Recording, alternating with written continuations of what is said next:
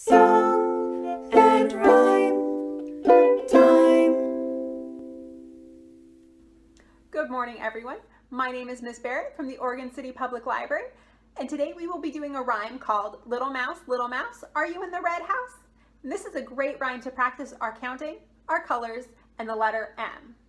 So to get started, we are going to count these houses. We have 1, 2, 3, 4, 5, 6 houses, and each house is a different color of the rainbow.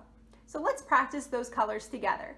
We have red, orange, yellow, green, blue, and purple. Last but not least, in each of these houses lives an animal that starts with the letter M. So when you go to somebody's house, you don't just walk in the door, you always knock. So we are going to knock on each door and see what animal lives inside. Now to knock, you're going to get your hands out and tap them on your legs like this. All right, that sounded great. Let's try one more time. Okay, time to get started with house number 1. Little mouse, are you in the red house? Let's knock.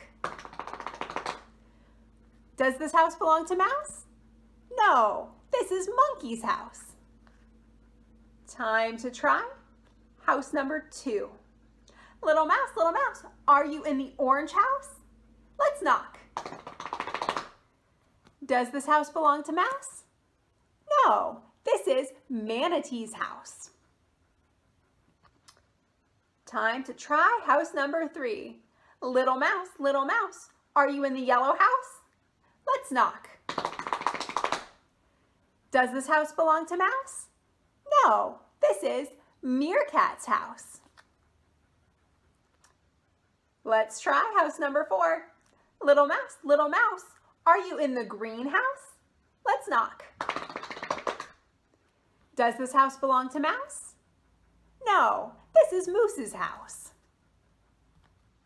Let's try house number 5.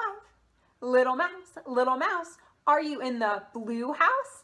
Let's knock. Does this house belong to Mouse? No, this is Moth's house. Time to try house number 6. Little mouse, are you in the purple house? Let's knock. Does this house belong to Mouse? Yes, this is Mouse's house. The end.